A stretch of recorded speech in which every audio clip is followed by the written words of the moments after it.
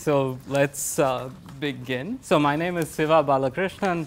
I'm an assistant professor in statistics. And so today I'm going to be teaching, guest lecturing for Larry. And I'm going to teach a topic that's sort of more on the computational side of things. So you'll see a bunch of new definitions and so on. So just feel free to stop me if something doesn't make any sense. Right? And so the topic for today is boosting. So let me just sort of say what boosting is first. Jason, what is this? Should they pick it up now or after? After. Okay. Good.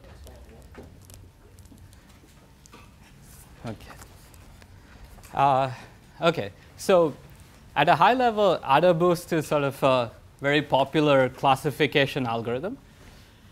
And it's an algorithm that has had sort of very strong empirical success, but maybe it's even more interesting from a theoretical perspective, where it's a very elegant theoretical algorithm. And it has a lot of nice connections to things like online learning, loss minimization, many other things, game theory, and so on. And so exploring these connections has led to many fruitful interactions between both statistics and machine learning. So this is one of those algorithms that was developed by theoretical computer scientists, so people who are more in the machine learning half of the world. And it almost instantly piqued the interest of a lot of statisticians, particularly people like Leo Breiman. So Leo Breiman studied boosting a lot, and it resulted in him developing random forests, which are another extremely practical algorithm. And many other people, so Hastie, Tibshirani, and Friedman, who are famous statisticians at Stanford, also studied boosting and gave their own viewpoint on it. And so it's one of those algorithms that has a lot of controversy in terms of because there are so many different ways to think about it. But it's also something that's been very fruitful in terms of investigating boosting has led to a lot of new connections. All right, so let me begin with some historical context and tell you what motivated Rob Shapiro to come up with this algorithm. And to do this, I'll need to sort of explain to you what the pack model is. So I'm assuming you haven't seen this before, but if you have, hopefully it won't be too boring to see definitions again. But so the pack model is this probably approximately correct model. So by the way, how many of you have seen the pack model formally before? It's about half of you. OK. So I'll define something which is the version of pack that was defined in Valiant's original paper. And so this is what people would call the realizable pack model. Right? And in this model, you have, so you say an algorithm A sort of pack learns some class of hypotheses H if so for any function h and little h, any sort of epsilon and delta which are positive, the algorithm has the guarantee that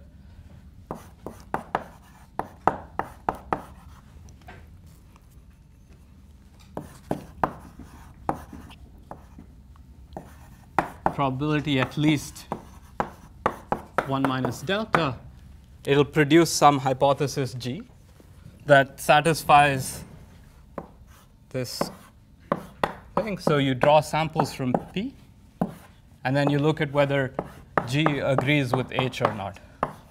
Right? And the probability that it doesn't agree with H should be less than epsilon. Right? And this is in the model where what you see is samples of the form x and h of x, which are drawn according to P. OK? So the model just says you receive a bunch of samples. They're drawn according to some distribution. And what you're seeing is really x and some function or some hypothesis evaluated at x. So if you like to think about the statistical setting, this is like a noiseless problem. So you're seeing directly the function that you're interested in. And the goal of pack learning is you want to produce an algorithm that has this guarantee. So on a future sample, drawn from the same distribution, the probability that it will disagree with the true hypothesis H is less than epsilon.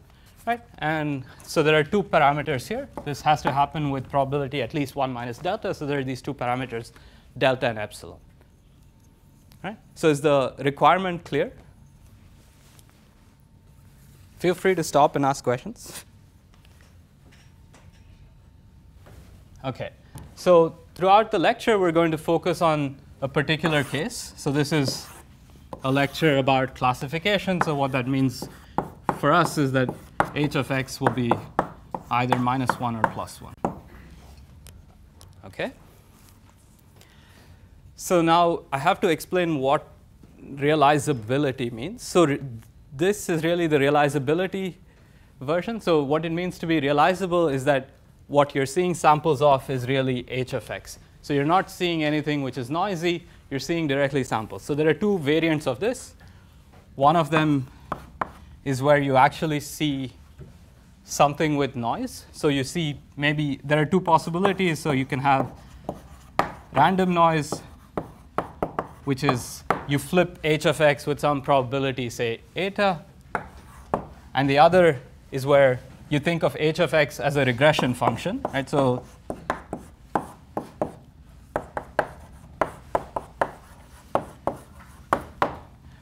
the probability that y is 1 given x is this function h of x. And then h of x is, say, something that takes values in 0, 1. Right? So this is some other kind of what people would call noise. Right? So this is maybe what statisticians usually think of when they say classification. Right? So there's some unknown regression function that underlies the whole thing. And you can also assume that there's some function that has that form, but that function is not in your class. And all of these will fall under the setting of what, in the PAC world, this is what you would call agnostic learning. So we won't do any of those things today.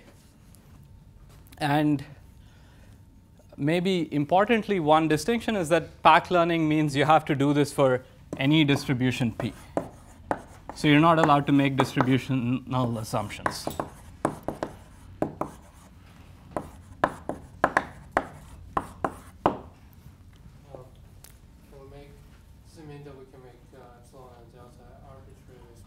Yeah, so for it to be a true PAC learner, the guy who's using it will provide you epsilon and delta, and your algorithm has to satisfy that. Right? And OK, so yeah, I could obviously say set epsilon to 0, delta to 0, and then that would be kind of funny. So formally, interesting.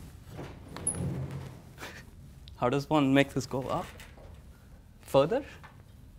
OK, so let me write on that side of the board for now. So OK, the other maybe requirement which will make everything make a little bit more sense is you want to do this drawing some number of samples n, and you want n to be polynomial in something like 1 over epsilon, 1 over delta, and maybe the dimension.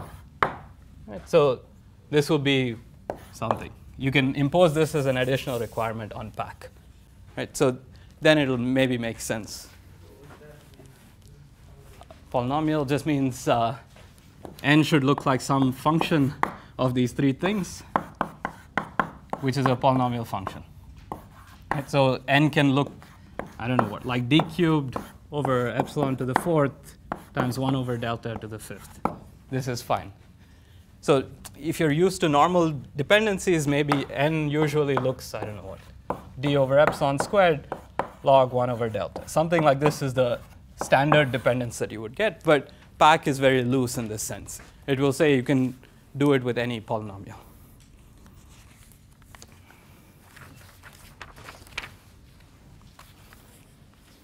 OK, and maybe the other, so there's the agnostic versus realizable.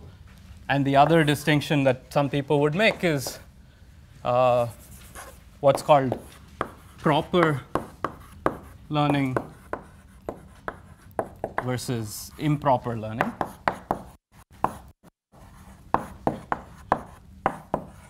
So what it means to, this means that you have to output G which belongs to the class of hypothesis H.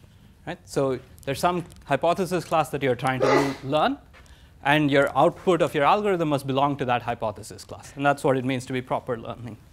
And boosting in general will be an improper learning algorithm. So it will output something which is a convex combination of base learners. And in general, that won't be a member of this hypothesis class. Questions?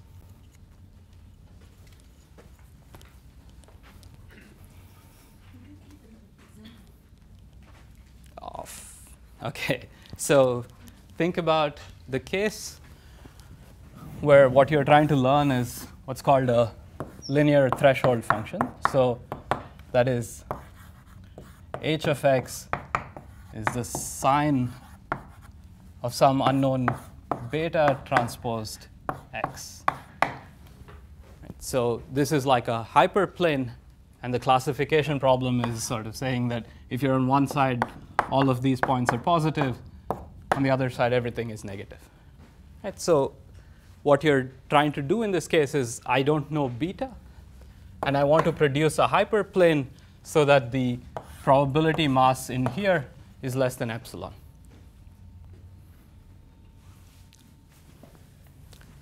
So this will be something that sort of resembles logistic regression, maybe without some noise.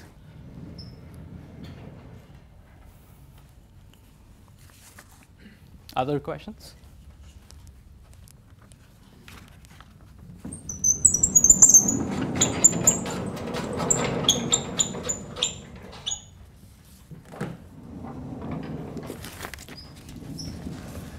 Okay. So the second definition that we'll need is this idea of what's called weak learning.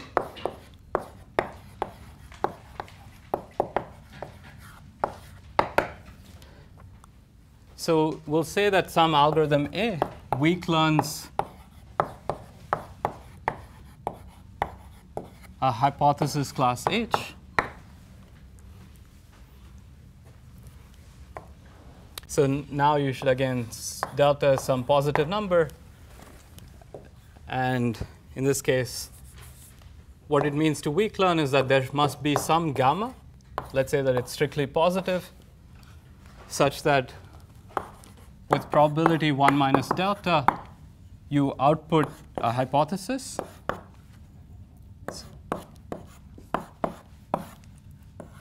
So you output something G which is not equal to the true hypothesis H of x. And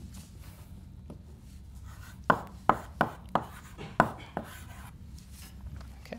And again, the samples that you're observing again are just x and H of x, where x is drawn from P. Delta is a value that satisfies all distributions. So think about it as it's some fixed small constant. You'll see why it doesn't matter, but yeah. So yeah, don't think about it as some distribution dependent thing. It's just some fixed small constant, and I want that with probability at least 1 minus delta, I should output a hypothesis. So now I no longer am requiring that this quantity is less than epsilon. I'm saying that it just has to be slightly better than random. So if I just randomly tossed coins, I would agree with H of x half the time. Right? And now I want to agree with it slightly more than half. Right? And this is what it means to be a weak learner.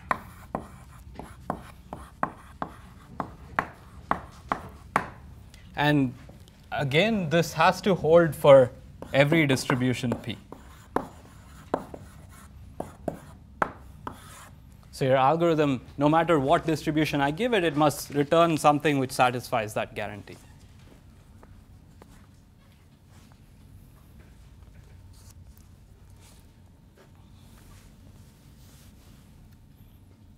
So is the definition of a weak learner clear?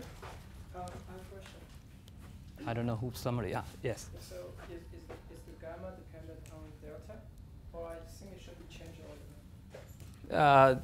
Okay. So think of delta, small fixed number. And gamma is another small fixed number that's independent of delta. There's just some gamma that is small and fixed for which this is true. Okay, so we'll need some more notation, which is, okay, so let's say that you output some hypothesis G. It comes from some class B, which is a class of base learners.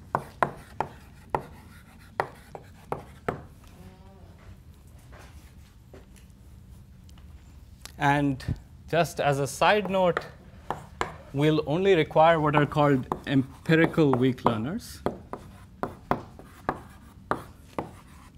So an empirical weak learner is you draw one sample, and then you keep reweighting this sample, and then you need this. So the distribution P is all some reweighting of a single sample. It's not super important what happened, but you don't really require. You said gamma is small. Is there any significance to gamma being small? Just in practice, it's going to be Well, so if gamma is large, then this is really similar to this, right? So there's no significance. I'm just saying it's a weak learner if there is some gamma that's positive. It's a strong learner if gamma is close to a half. So is empirical weak learning equivalent to like definition? So not exactly, but so empirical weak learning is, okay, just for the sake of convenience, I'm defining something, but really what it's saying is that you can evaluate the performance, right? So if it's just the performance on a weighted sample, I can actually test if you're a weak learner or not, which I can't do if it's not an empirical sample. So basically, being able to be empirical weak learning something is a necessary condition for it to be for the entire thing to be weak, right? Is every empirical weak learner a weak learner? Unclear. The other way around. Is every weak learner an empirical weak learner? So neither of those are true. Oh, okay. So, I mean, an empirical weak learner says something about a particular sample. So it's somehow a statement conditional on a sample, right? So a weak learner is a statement about the population, which may or may not be representative of the sample. So neither of those two statements are true, really. But you can get away with a population weak learner through boosting. But you should think of empirical weak learning as an easier thing to check in practice, right?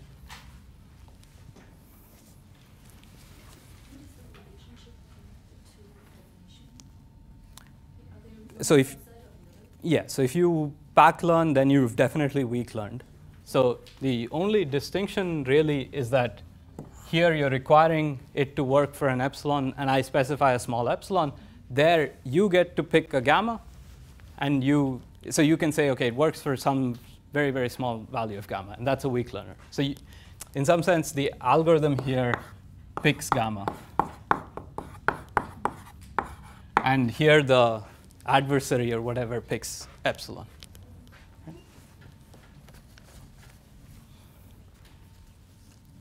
Okay, so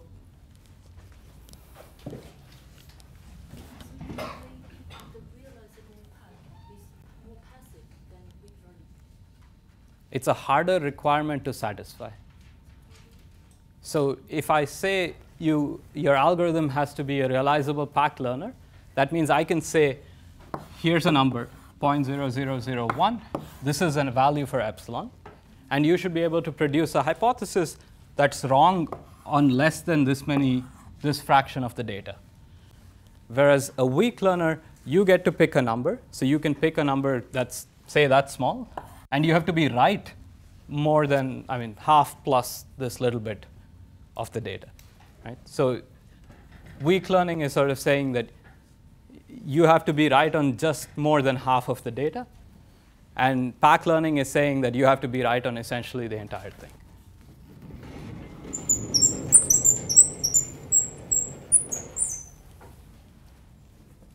Okay, so at a very high level, if you exclude whatever, n and d, which are these sample sizes and dimension, the two main parameters in the realizable packed model are epsilon and delta.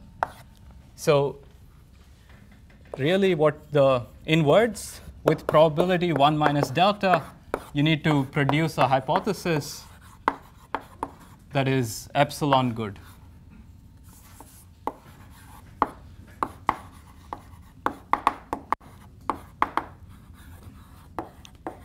So this is what it means to pack learn something, right? And so there's sort of a fundamental question that was posed. So Leslie Valiant, who is the one who introduced the pack model, also made the observation that somehow this delta parameter doesn't really matter.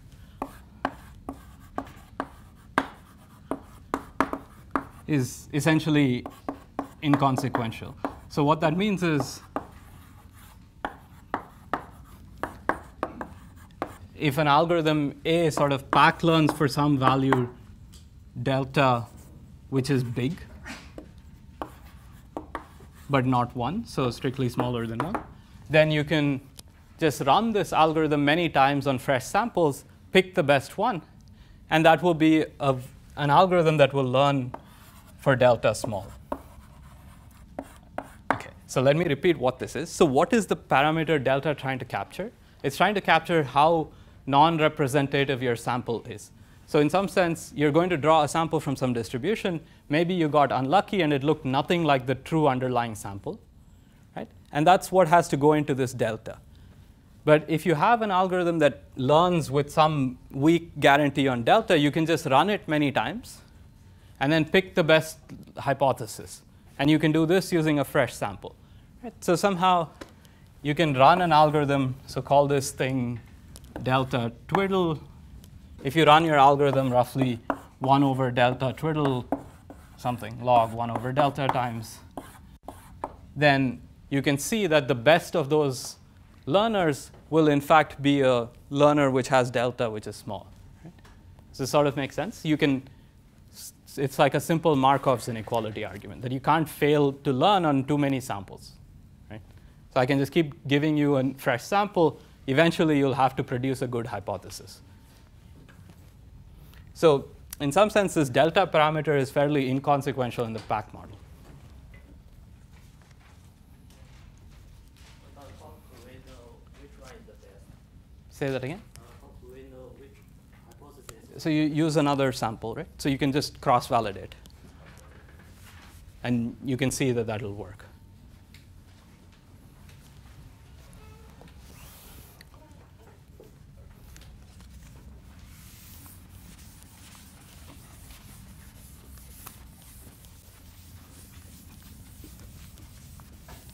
OK, so the other parameter in pack is somehow much more interesting. And this is this epsilon parameter. And what you'll see is the distinction really between weak and strong learning is just that one of them works with a small value of epsilon and the other works with a large value of epsilon.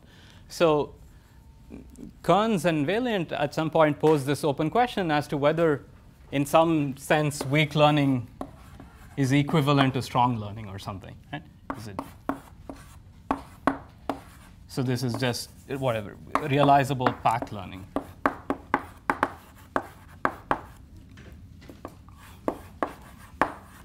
So what that means is that if I give you an algorithm that weak learns, so you have some black box that says, OK, you feed it some data, it'll produce a hypothesis that's just better than random.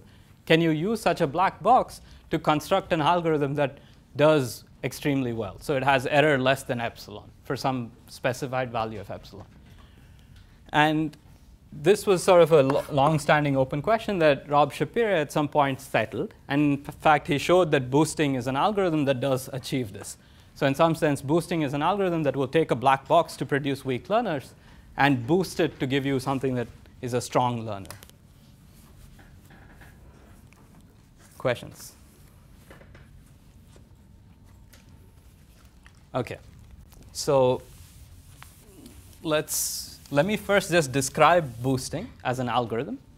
And then we'll try to connect it to things you've seen before in this class. And then we'll prove a theorem about boosting. OK, so I'm going to tell you what ADA boost is. So this is the most popular variant of boosting. So the algorithm is as follows. You're given a bunch of data.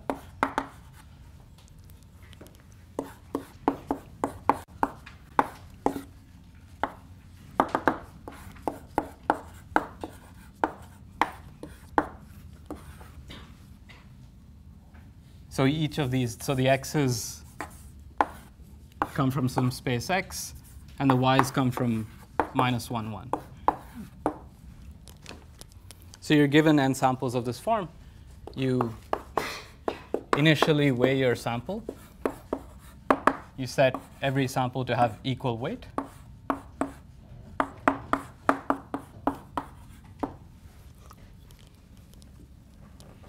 And then you run sort of t rounds of boosting. So t is now, you should think of it as some kind of tuning parameter. And in each round, what you do is you first call your weak learning box on the weighted version of the sample, right? So, oh crap. Okay, so let me move over here.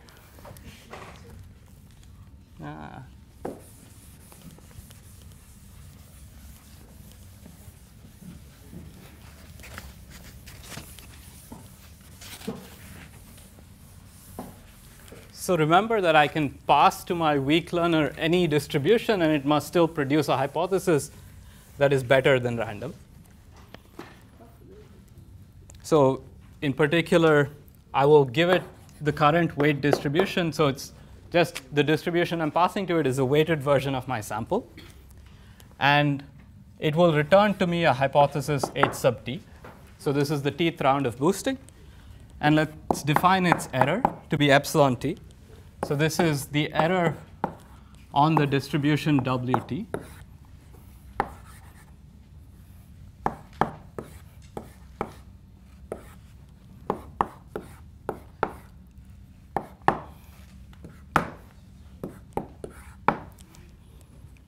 So this is the empirical error of the weak learner according to this weighted distribution.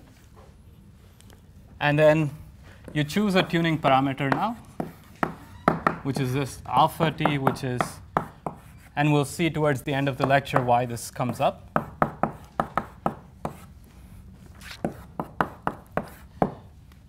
And now you reweight your sample. All right. So first you did this, then you chose this, and now you update the weights on every sample. So in particular, you pick the weight at time t plus 1 on the point xi to be the weight at time t times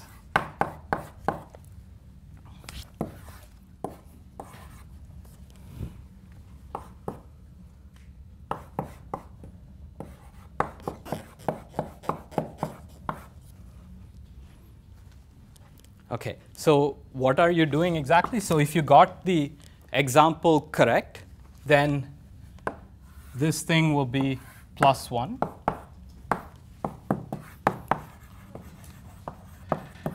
So then you're down weighting. So every example that you get correct, the weight at t plus 1 will be proportional to the weight at t times e to the minus alpha t. And the weight at t plus 1 for the ones that you get wrong will go up.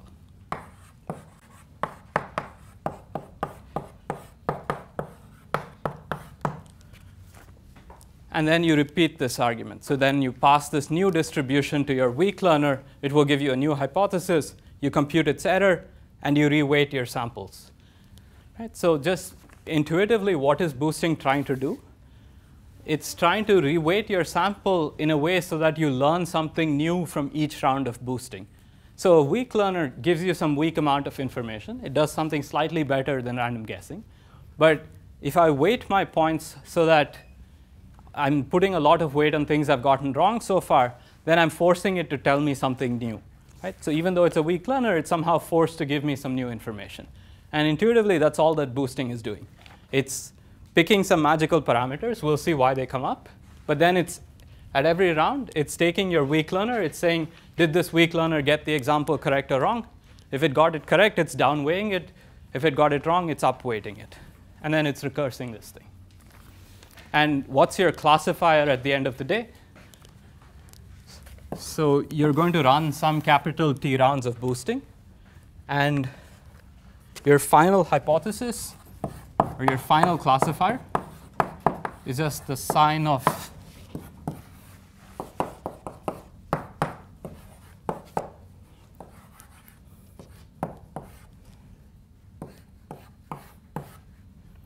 So you're weighting each of your weak learners by their error rates. So if you had a good classifier, it'll get a higher weight here.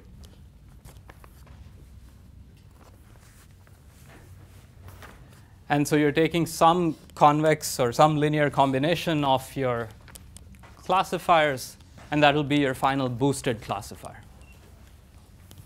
So all the HT is trained use the original data, or use the reweighted rituals. So at every step, you're reweighting, and then you pass the reweighted data to the weak learner. So it's giving you, it's trained on the reweighted data.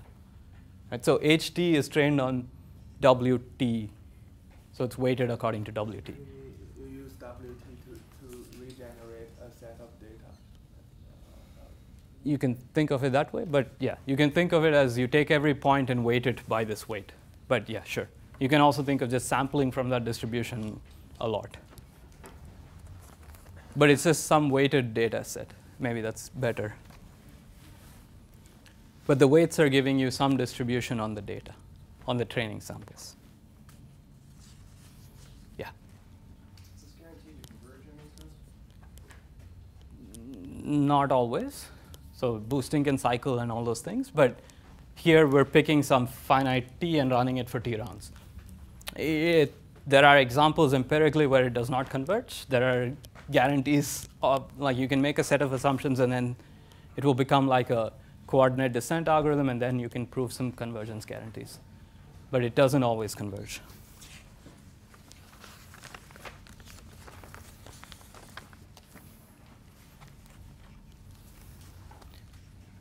OK. So is the algorithm, the motivation for the algorithm, et cetera, clear?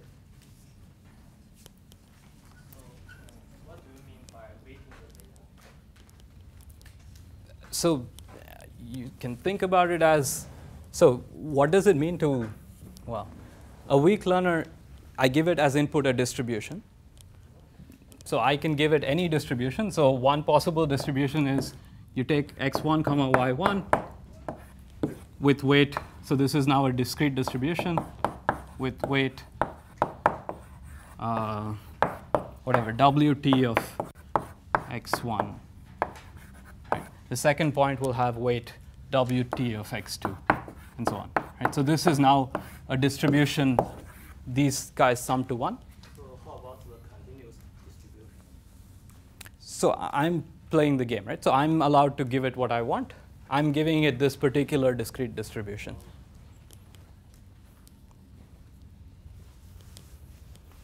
So think about it as you were originally given a sample that was something where each point had weight 1 over n. Now I'm just going to change the weights on every point, pass it back to this guy. Then you sample So the weak learner can do whatever it wants. It can, for instance, sample it. But I have to just specify a distribution from which the weak learner can draw samples. So in particular, once I specify these guys, the weak learner can draw examples from that distribution.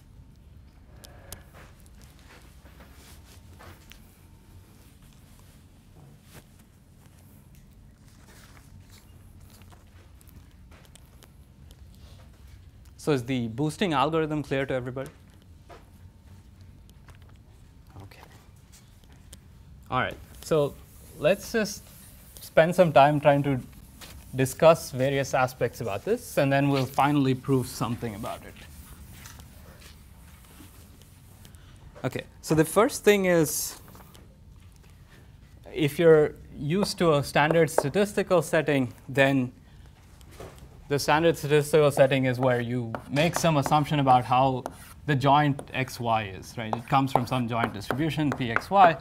And in particular, maybe there's some regression function, which is the probability that y is equal to 1 given x.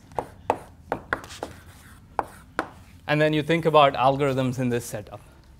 Boosting is not designed generally to work in a setting like this, right? So in particular, boosting is designed to work in cases where you have essentially no noise on the y's. The fact that it works empirically in other situations is kind of strange. But a lot of the definitions, so things like weak learning and so on, will break in the agnostic case. And people have shown things like if you try to run boosting on a data set which has random noise, then it'll start focusing its efforts in trying to correctly classify points that it shouldn't be trying to, so in particular noisy points. So boosting as an algorithm is not designed to work in the agnostic setting, but there are a lot of people, so people like Avram Blum and Nina, who work on extensions of boosting to agnostic settings. And there, essentially, you have to modify the definition of a weak learner, and you have to modify a boosting algorithm for anything to make sense. So requiring an empirical weak learner is just too strong a requirement if you have noise. And so you have to weaken a bunch of requirements, and then maybe you can try to design new boosting algorithms. AdaBoost on its own is not supposed to be very noise tolerant. Okay, the second key point is, okay, so the main theorem that we're going to prove today is something about the training error. In particular, I'll show you that the training error after t rounds of boosting will drop exponentially fast. So it'll exponentially decay in t. And on its own, that's not a very meaningful statement unless you can somehow bound the generalization error of boosting.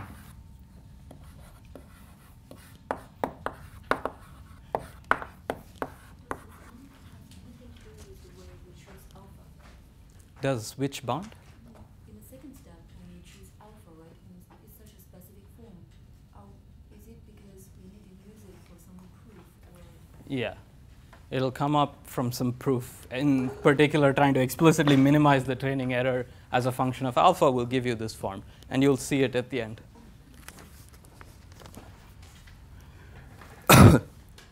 Okay, so proving on its own that the training error goes to 0, it may not be that interesting a statement because you usually worry about something like the generalization error. And so the generalization error is how well you would do on a fresh sample drawn from that distribution. And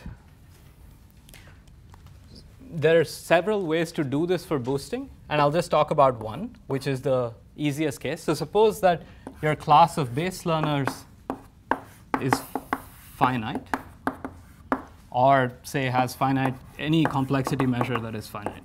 So finite metric entropy, finite VC dimension, any of these things. Right? And now I want to somehow bound the complexity of the boosted classifier. And the way that you do this is you make this observation that, say you're doing t rounds of boosting.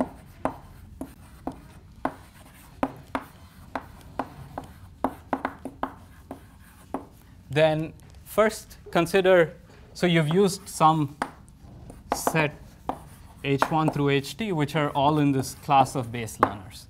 Right, so let's say these things were somehow fixed first. Right, then the boosted classifier is just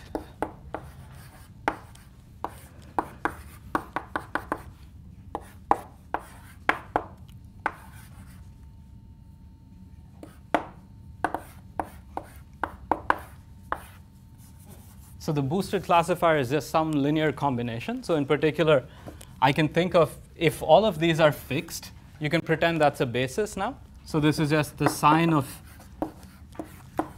alpha transpose h. So this is now, I'm just replacing every data point by the value that these t classifiers give to it. Right? So you can see that this is, so once I fix t classifiers, this is just like a t-dimensional linear threshold function. And in particular, it'll have VC dimension t. Right, so the boosted classifier, if I fix the hypotheses, so I fix the base learners, then all you're learning somehow from the data is the alphas, and that has VC dimension t. Right, so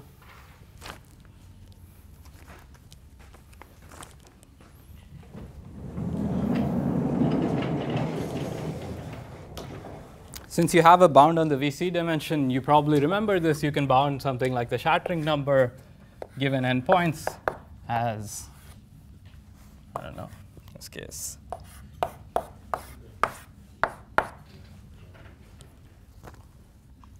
Okay, and so this was some argument about fixed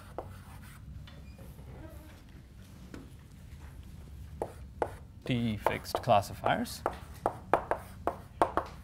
And so supposing that the base set was finite, then the number of ways you can pick T-fixed classifiers is just whatever, the size of the set to the T. And so you will get that the shattering thing, once you let the base classifiers vary as well, is just something that looks like that.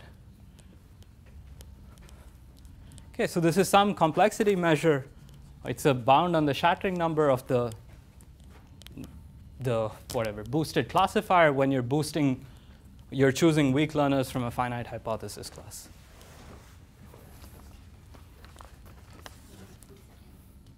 What is n? So E is 2.71 whatever. N is the sample size.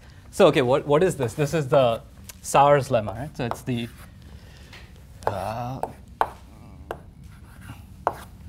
something like that, right? So you sum this from something till t, and you will get some bound like that. So roughly, the shattering number for something with VC dimension t looks like n to the t. That's all that's saying. Why do you want to calculate that? Why do I want to calculate this? So because I want to give a generalization bound. So you should have seen these in your class before, but roughly the probability that the boosted classifier, I don't know what I call it, G. So the probability that G is not equal to Y is roughly always like the training error plus something like the log of that quantity. And so maybe you're used to seeing this with a square root, but whatever. It's something that looks like this, right? So if you can bound the shattering number, then you take the log of that, and that's something like the complexity measure. So the extra error you would get on an out-of-sample thing is bounded by something that looks like this. So have you guys seen this before? Okay, you have. All right.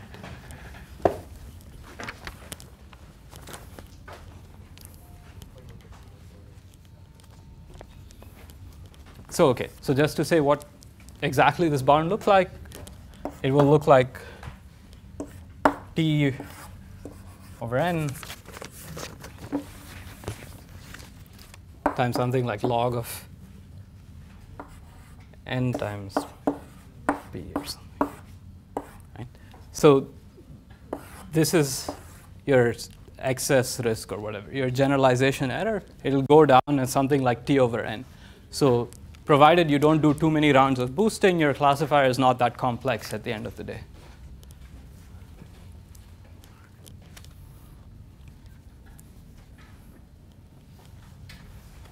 So in particular, you can see that at the end of the day, we'll prove that this training error will look like e to the minus something like gamma squared t. So you would pick t to be some logarithmic quantity in 1 over n or something, log n. And you would balance out these terms. So after a fairly small number of rounds of boosting, you will balance your training and generalization error, and you'll get a bound that goes to 0 as you get samples there. Is this clear?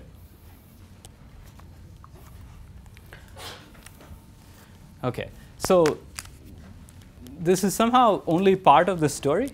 And one of the reasons is that people have observed empirically that often boosting does not overfit.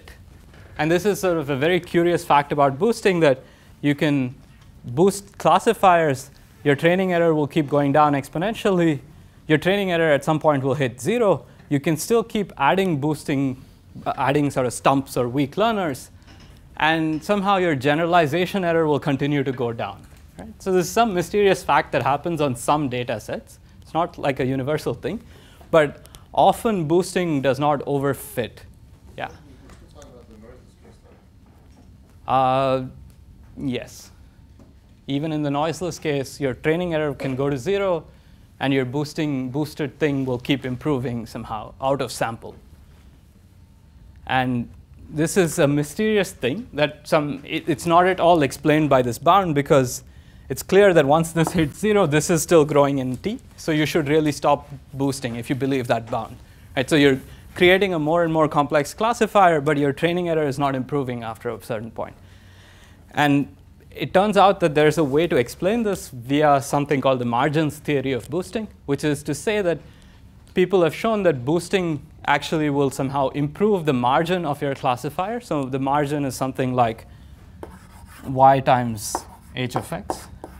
Right? So even though you're getting all the training samples correct, it's producing a hypothesis that's somehow more confident as you do more rounds of boosting. And one nice thing about large margin classifiers is that you can produce a generalization bound that will be independent of t. So it's kind of a neat fact about boosting that there are other ways to prove generalization bounds here. So this is the most naive, which is to say every round of boosting increases the complexity of your classifier. But that's not the best way to do it often. And so how is it that the classifier is actually, it's adding new classifiers? Yeah. Even after it stops reweighting data? Yeah. So you can keep boosting, right? Yeah. So it doesn't actually have to stop reweighting the data, by the way. So you're looking at the error of HT or whatever, the teeth guy. A weak learner will never be perfect. Right? So it will keep reweighting your data, and it will keep producing new classifiers for you. So the reweighting is always done relative to the last weak learner, not the in-progress classifier. correct. Upper bound, like in the research field so far? Say that again? What is the tightest upper bound? They're all sort of assumption based. So okay, if you make an assumption that your data has a large margin, you can get a bound here that will depend on the margin. So say 1 over gamma squared, okay, whatever, 1 over margin squared times n or something, right? So it will be a completely different style of bound. It won't depend on the number of rounds of boosting anymore. When you are talking about margin, do you mean that the y is actually noise? Say that again? The y is actually noise when you are talking about margin? No, I mean that, so you don't take the sign here, but you multiply y by h of x, which is something. But h of x is right in that case, it's right, not right. So think of the case where I'm looking at what's inside before I take the sign, right? So it's just this part. This is not 1 or minus 1. So y is actually the sign, of inside of the sign. So okay, so think about I'm defining margin to be something like sum over I, alpha I, hi of x times yi. And you can see that there are cases where you can keep increasing this quantity. If your original data has some large margin, then you can imagine that boosting can, even though it's getting the sign correct, it's going to make your regression function look more and more like 1 and minus 1. So it will somehow become more confident in what it's saying. But Y instead of yi because it does not depend on the charge. yeah, sorry.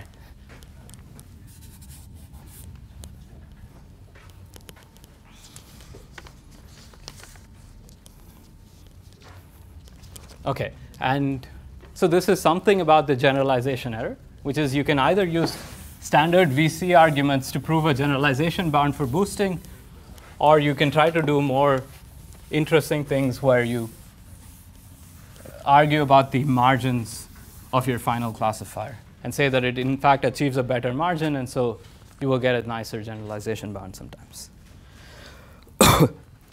Okay, so the third thing that is here is that often you're interested in things that are called oracle inequalities.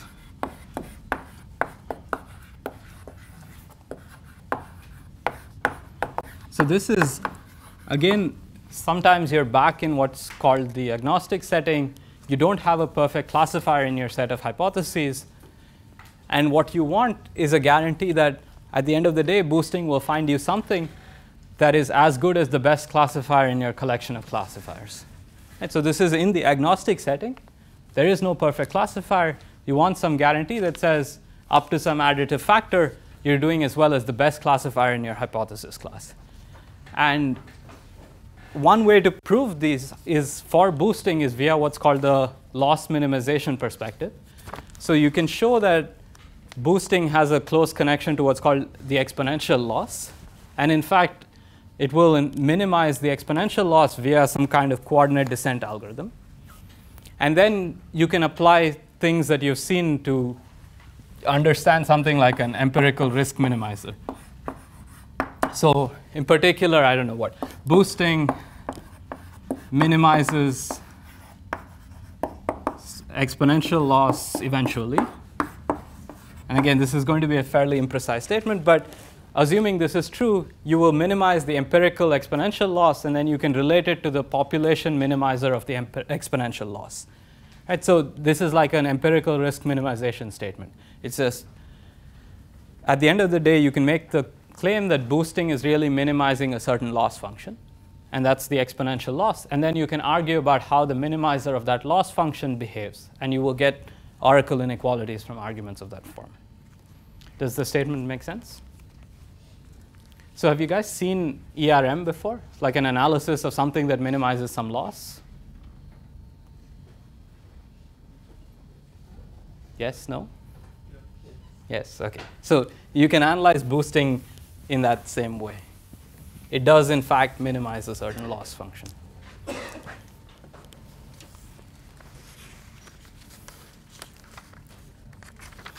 OK, so there's one last comment, which is how strong or weak is the weak learning assumption. So you've made somewhere an assumption, and that's the thing that's really doing all the work for you, which is that I will give you some reweighting of some data set, and your black box will produce for you something that's better than random guessing. And you can ask how strong an assumption is this? How rich does my base set of classifiers need to be for me to be able to satisfy this assumption, and so on.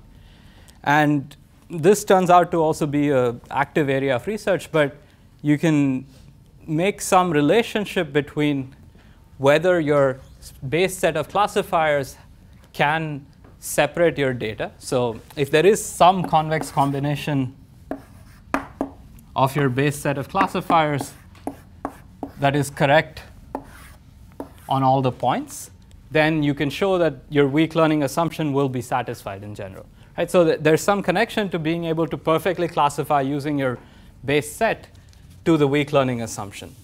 Again, I don't want to say too much about it, but the weak learning assumption is in fact quite a strong assumption. And so there's a lot of work trying to say exactly how strong is this assumption. OK. So finally, we're going to prove something.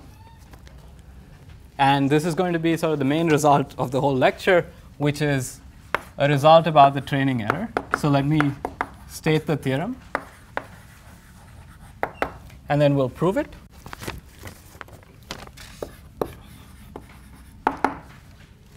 OK, so suppose I define gamma t to be 1/2 minus epsilon t. So epsilon t is the error rate of your tth weak learner. So gamma t is something that I know is strictly positive. And now suppose you start from any distribution W1. So you should think of this as 1 over n on all the points. But you could have started from any distribution. Then the training error. So what's the training error? It's the error if I sampled from W1 of my boosted classifier.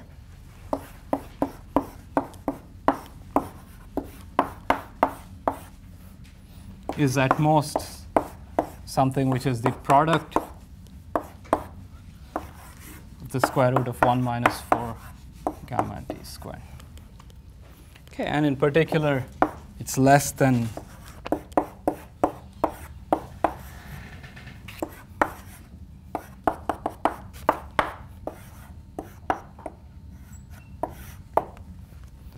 OK, so what is this statement saying? You start from some initial distribution that equally weights every point in your data set. You run t rounds of boosting, and your error is going to look like e to the minus. You should think of every gamma as being lower bounded by some small constant. So it's something like e to the minus t gamma squared.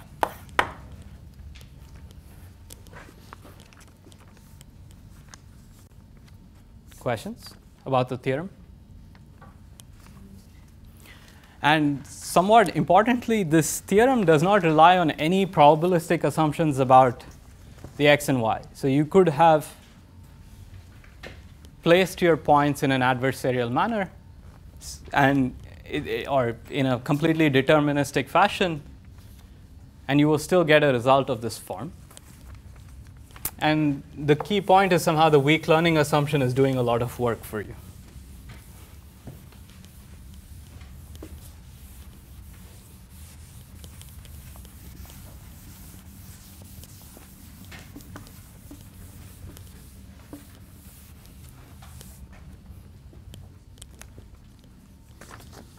Okay, so let's prove it. And so in particular, we'll prove it by sort of unraveling the weight of every point. So the first thing to say is, what is the weight at iteration t plus 1 of the ith point? And it's easy to see that this is the weight that you started with, which you should think of as 1 over n. And then, so there's all these normalizing constants for the weights.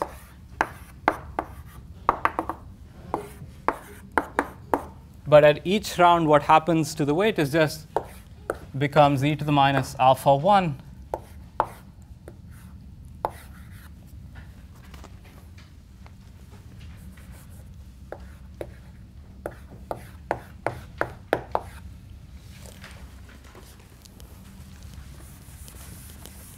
So at the end of round 1, you're just going to multiply the weight by this amount and then renormalize it that way. Right. And similarly, for round 2, you would look at whether the second classifier got it right or not and reweight it like that. Right. So this is just the final weight of every point, is some product of the weights it gets at each iteration. And the nice thing is that this is very simple. So there's something in the denominator, which is this normalizing constant. So there's these t normalizing constants, but what's in the numerator is very simple. Right? So in particular,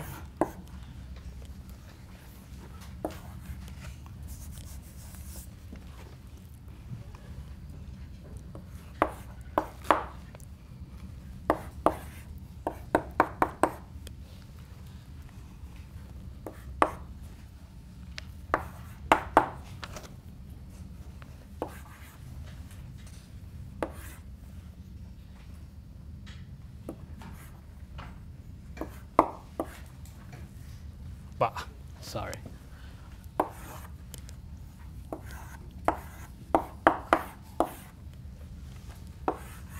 So this is just your boosted classifiers before the sign. Right? Let me just ignore the sign for now, but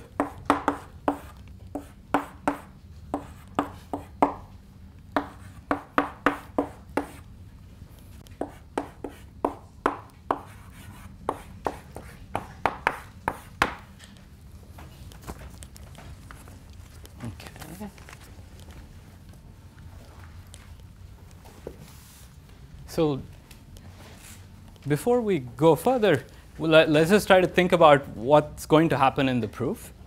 Right, so we're going to show that this quantity here, the product of the normalizers, is exactly this thing. So it's some exponentially small quantity.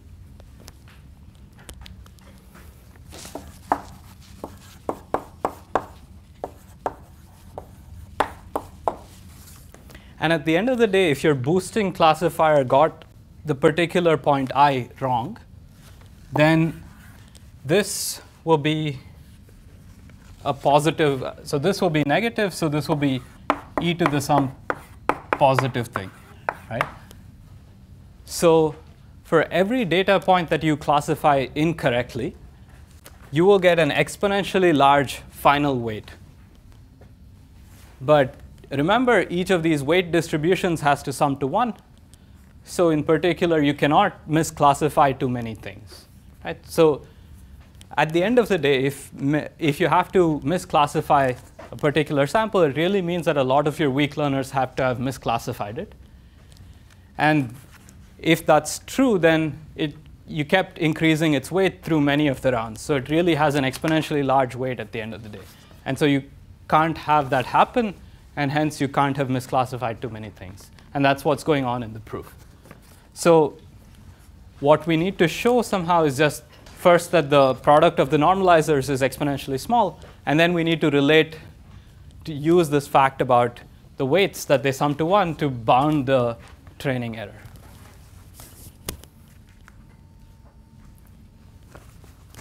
Is everybody clear on what we're trying to do? Questions?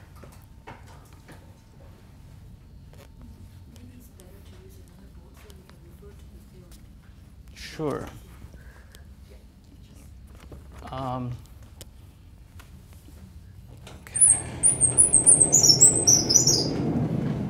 I'll push it up in a second. But I mean, I want to leave that part. I don't know how one uses these. Oh, I see.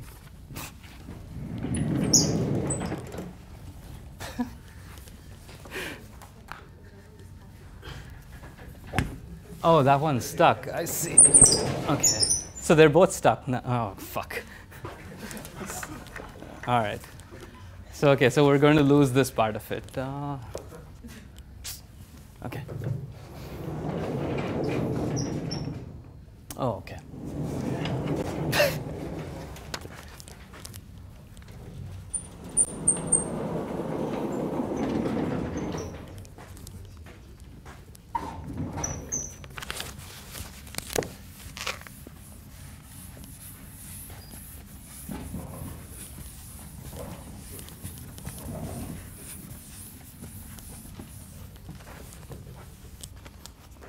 Okay, so the next step is going to be to try to prove that the normalizing constants are all less than 1, and in particular, the product looks like that. All right.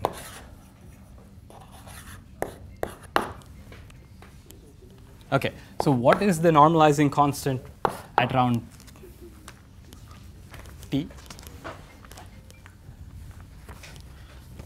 So this is just the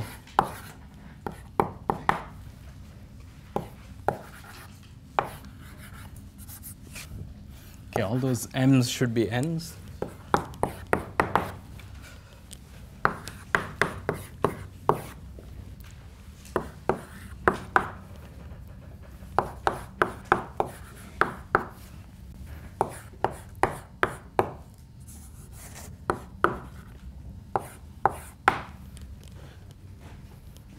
Okay, so the normalizing constant is just the sum of the weights. So it normalizes it to be a distribution. So I can break this up into 2 sets of points. So there's the points on which your weak learner at this round got it correct.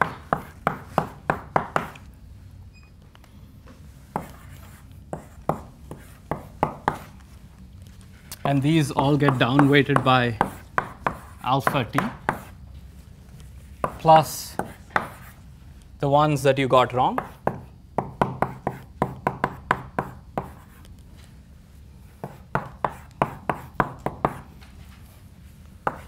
Of the weight times e to the plus alpha t.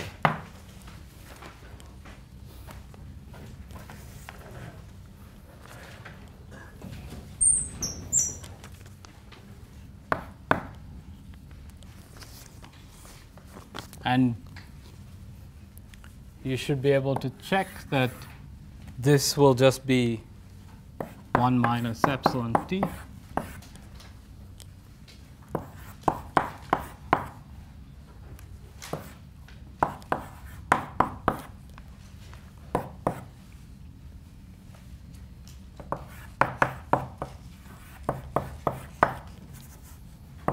So there's some fraction of points that you got wrong, and there's some fraction of points that you got right, and those are these epsilon t's. So you get some epsilon t fraction correct, And so we'll look at, so epsilon t fraction of them get weighted up by e to the alpha. The 1 minus epsilon t fraction get down weighted, so they get weighted e to the minus alpha.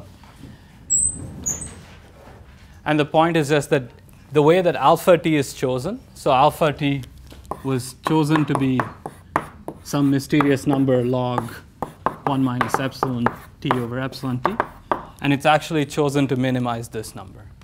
Right? And in particular, once you pick it, you will see that, well, this is exactly equal to square root 1 minus 4 gamma t squared,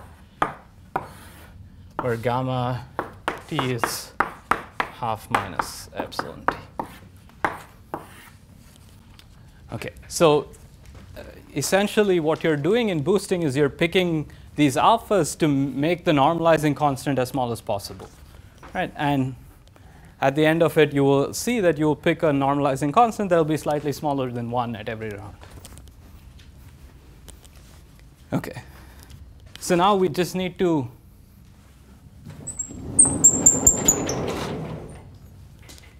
finish the proof, we need to show that the training error roughly looks like the product of the zt's. Right? And then we're done. So in particular, this is the training error. We need to show that it's upper bounded by this thing, which is the product over t of zt. And this last step is what will reveal some connection between the exponential loss and what ADA boost is doing. Right? So the training error will be upper bounded by something which looks like the exponential loss. So I'm going to now erase the theorem. Okay, so just to remind you, what is left to prove is just that the product of the zt's is an upper bound on the training error. So the training error is just you sample x from W1, and you check if your boosted classifier was not equal to y or not. This is the training error, which is the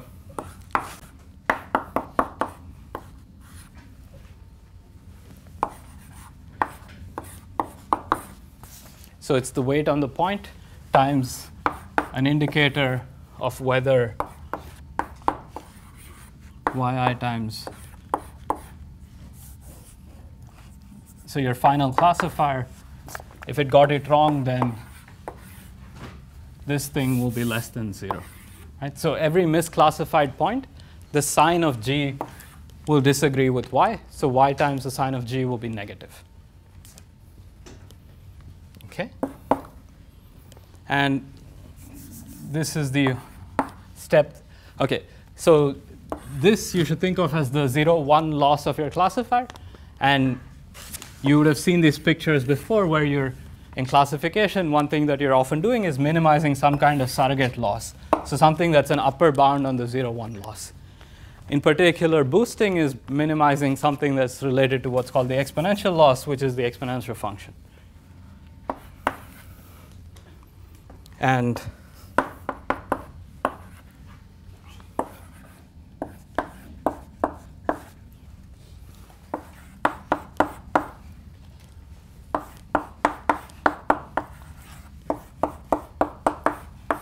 so this is saying the exponential loss is an upper bound on the 0, 1 loss.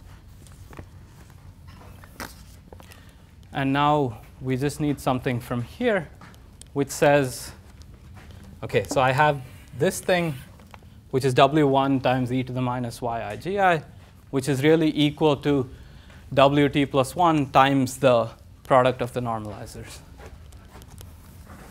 So this is equal to the sum over I equals 1 through m. N.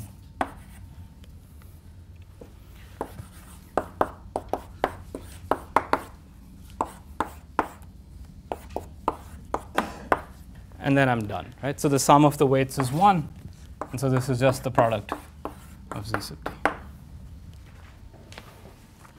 So essentially you can see how we're putting the pieces together. That thing is telling you how the final weight behaves.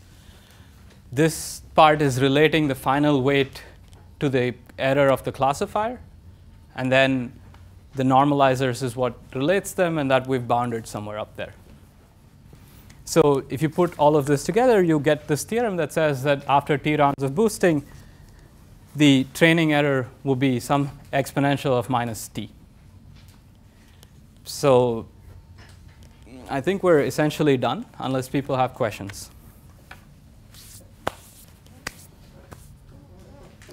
And OK, maybe one point to observe about this whole theorem is that it never really used any probabilistic assumptions on the data. And so you could have taken any set of data. All the work is being done by the weak learning assumption. Yeah? So one of the things that we mentioned, right, was this weird feature of boosting that it doesn't seem to be overfitting as much as it should. But in some cases, right, if you run classified cross validation error, he's going to have is there like a intuitive characterization of when that is the case? Yeah, so basically, if your data has what's called an L1 margin, then it is true that boosting will not overfit. Or, OK, that's not exactly correct. But you can prove a generalization bound for boosting in terms of the L1 margin of your data. And so it will be independent of t. So yeah, so there is a paper by Peter Bartlett, Yoav Freund, Rob Shapire, and maybe somebody else. It's called Boosting the Margins or something like that. And that paper does relate the margin to the generalization error. Other questions? So what is typically a weak learner? So people usually think of something that has high bias and low variance, so things like stumps. So, OK, one, you think about a decision tree, right? So a decision tree says you split on a variable, go down, you keep splitting on different variables until you get relatively pure nodes at the leaves. A decision stump is something that just says take 1 or 2 splits. It doesn't care about the final error. It just makes a few splits to improve the error. Right? So that's something that people often use as weak learners. Does that make sense? So let me draw you a picture of what. So a decision tree. So your data is in some box. So there, in this case, there's 2 dimensions, x1 and x2. A decision tree says, OK, so there's some data. I don't know. So it'll say, OK, if you split here, your classification error will go down. Right? So that, and a decision tree tries to keep splitting until it gets pure nodes at the leaves. Right? So that is, it says, is x1 bigger than half? And then it looks at, is x2 bigger than half? If so, label minus. If not, plus. I don't know. Do you see what I'm saying? OK, a decision stump would be take only one of these or take only a few of these. A decision tree is something that you grow to a large depth. A decision stump is something that you grow to a small depth. And those will usually be weak learners. Those are what people use empirically as weak learners. Are there any region to prepare distance term rather than full tree, except computation? Well, so it's a good question about, I mean, so this is what random forests and other things do. So decision trees on their own are known to overfit significantly. So you have to grow a tree and then prune it back somehow to get a good classifier. A different way to do it is to pick something that has high bias and low variance. So this, which is something like a stump, and then boost things like that. And then it'll turn out that you won't overfit as badly. A different thing you could do is what's called bagging, which is you draw subsamples of your data, grow a tree on all of those subsamples, and average those trees. Right? And this will lead you to something roughly like a random forest. So decision trees on their own overfit, and there are various ways to fix this. One of them is to use short trees and then boost it. The other is to use full trees and then average many of them.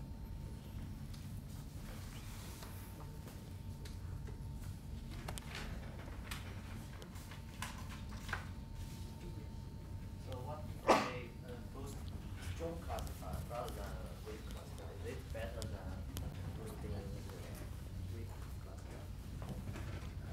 I mean, no. As in, I guess you might reduce the variance again if you do it, but it's not completely obvious what you will gain. So people don't usually boost fully grown decision trees, for example. So a fully grown decision tree would be something like a strong classifier. But the reason why you don't want to do that is because your generalization bound depends on the complexity of your weak learners. Right? So if you're going to boost something that is already complex, you will pay a penalty in your generalization error.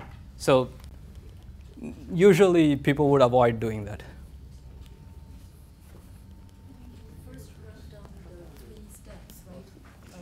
Choosing alpha and then eventually choosing the, having the, I think it was behind this. First wrote down this, I had some thoughts, and I don't know whether it's related. How does it relate to run emotion or anything? Because the last statement is very similar to. Because each step depends on the previous step, and there are some relevant elements to it.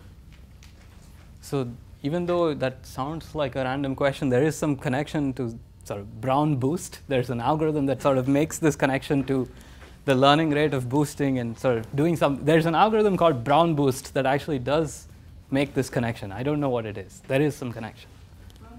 Yeah, it's Joachim Freund's paper. But all right, guess you guys are free.